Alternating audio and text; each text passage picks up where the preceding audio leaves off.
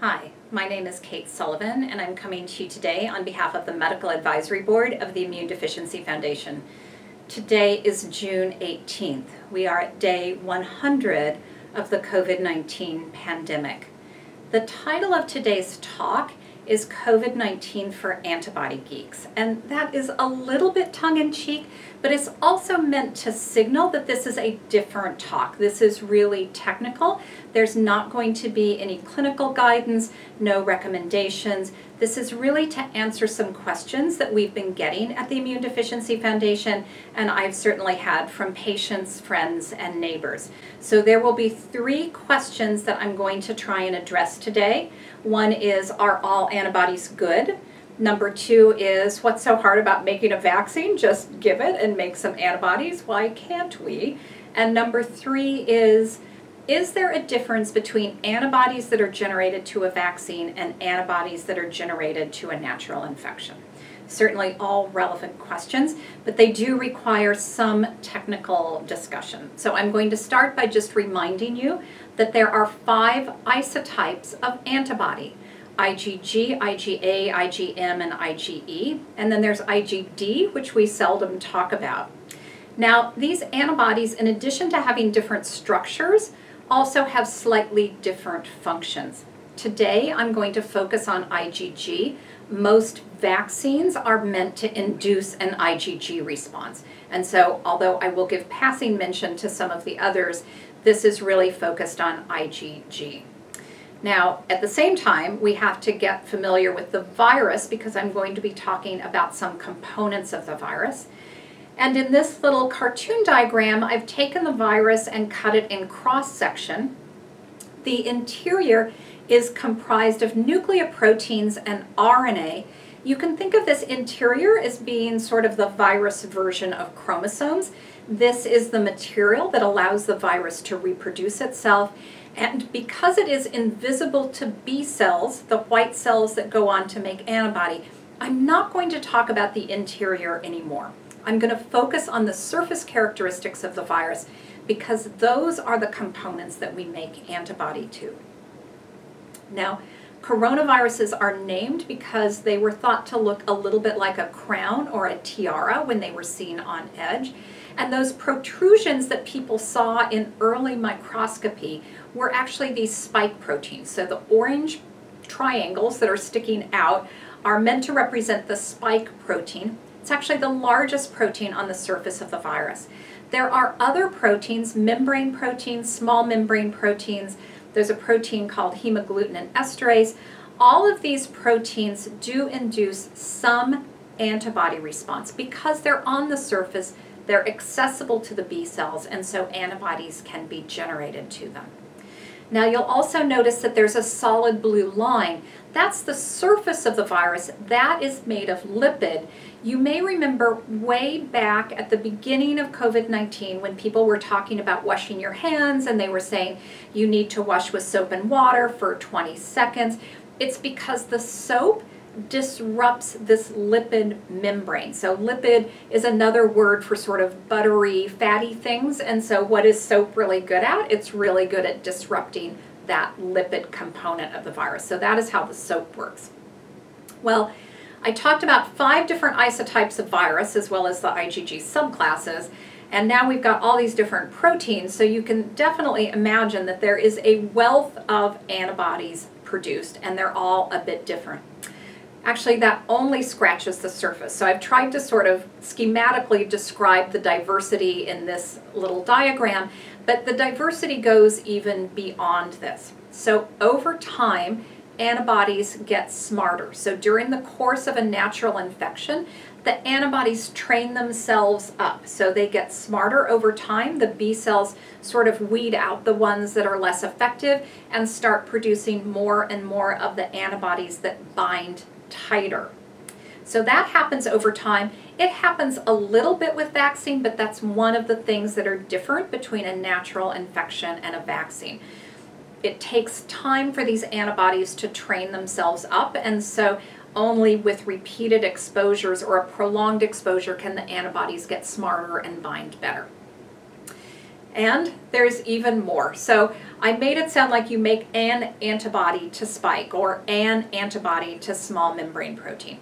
Of course, these proteins are quite large and you can make antibodies to different regions of that. I will show you that in a minute when I get to the three-dimensional model. So before I get to the model, let me just stop and say why we think antibodies might be a wonderful thing to have in SARS-CoV-2 infections. So there's a little bit of data, not much, but you have heard people donating convalescent plasma. So this is when people have had COVID-19, recovered from it, and are presumed to have antibodies that are helpful. They generously go in to donate their plasma. That plasma is purified and then given to someone who's very sick, who's really struggling with the virus. And there are data now that have been published that demonstrate that it is effective. It's not like a light switch, but it does seem to help people get better faster. So we think that having antibodies are a good thing in the acute infection. And we know from other vaccines that making an IgG to some infecting organism generally protects you from getting reinfected with that. What else do we know? Well, in SARS-CoV-2 specifically, we know that you can start seeing antibodies at about a week into the infection, and they peak at about 3 weeks into the infection. And then at least with another coronavirus, those antibodies are known to decline slowly over about 2 years. The antibodies do not seem to last lifelong. And the other thing that we know, unfortunately, is that the sicker you are with the infection, the more antibodies you make. And that is generally true with natural infections. The longer the infection lasts, the more the burden of whatever the pathogen is, the more antibodies will get made to it. It seems really quite unfair, but in fact, it's generally true that the sicker you are with an infection, the more antibody you will make. This is my three-dimensional model of SARS-CoV-2. I know it's not quite National Geographic quality, but we are still in the yellow zone, and so I do not have access to any stores. This is what I could manage, so let's work with what we've got. So you can imagine this is the virus that I showed you before in 2 dimensions, now in 3 dimensions. And these protrusions are meant to represent the spike protein, and I've actually ignored the other proteins for the moment. And why is that? So I mentioned that antibodies to spike are thought to be particularly important, and here is why. I'm using this K cup to represent the angiotensin converting enzyme 2 receptor. This is the receptor that recognizes the spike protein. So in nature, the virus would latch onto that ACE2, angiotensin converting enzyme 2 protein on the surface of the cell. So imagine that this table is the surface of the cell. These receptors would bind the spike protein, and that's the mechanism by which the virus gains entry into our cells. Now, these receptors are expressed both in the respiratory tract and the gastrointestinal tract, and those are the 2 parts of the body that are primarily infected with the virus. So why would antibodies to spike protein be important?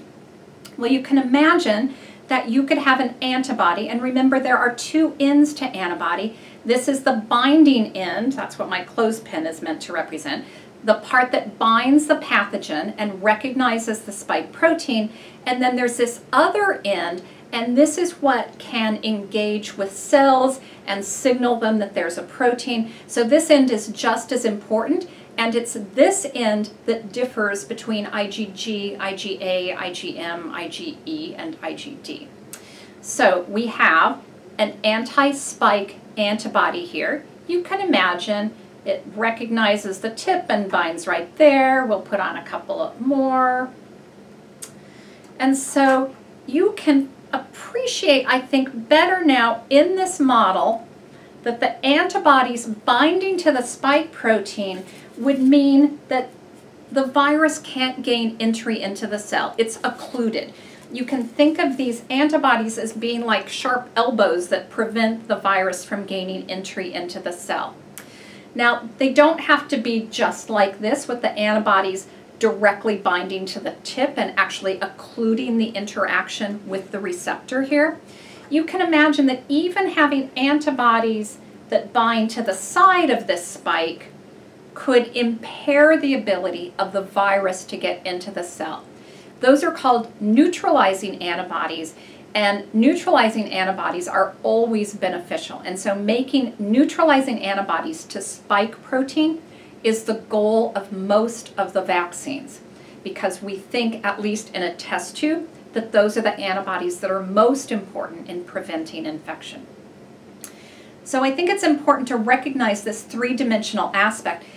I want to just start answering the questions now that I've given all this orientation. And the first question we wanted to address is, are all antibodies good? I'm actually going to answer that in two ways. So you are probably aware that some people have allergies. They make IgE to pollen, or even they could make IgE to different foods. That's harmful. If you make IgE to pollen or to food, you're allergic to it, and that's unpleasant at best and actually life-threatening at worst. It's not all about IgE though, so you can make IgG to your own self-proteins, but these are disease conditions. So when you make IgG to your red cells, that causes hemolytic anemia. You can make IgG to your nerve cells, but those are all medical conditions. Are there natural antibodies that don't cause disease that aren't helpful? And that is actually the crux of the second question. So the second question was, why can't we just make a vaccine? For heaven's sakes, Pasteur did it in the 1800s. Why can't we just make a vaccine and be done with it and move on? So here is why, and for this part, I'm going to introduce you to this little toy. These toys were developed by an immunologist in Peru named Juan Carlos Aldave, and he has a whole series of these. Now, this is not the right size. To be the right size for this virus, this cell would have to be the size of my room, but it's what I have, and so we're going to talk about it. Now, this is a macrophage, and one of the problems that has happened with other vaccines is antibodies were generated as a result of a vaccine, and then when the real infection happened, it was more severe than if they hadn't been vaccinated. That's called antibody-dependent enhancement.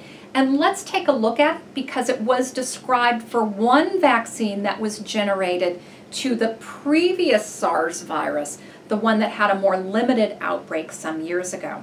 So what is antibody-dependent enhancement?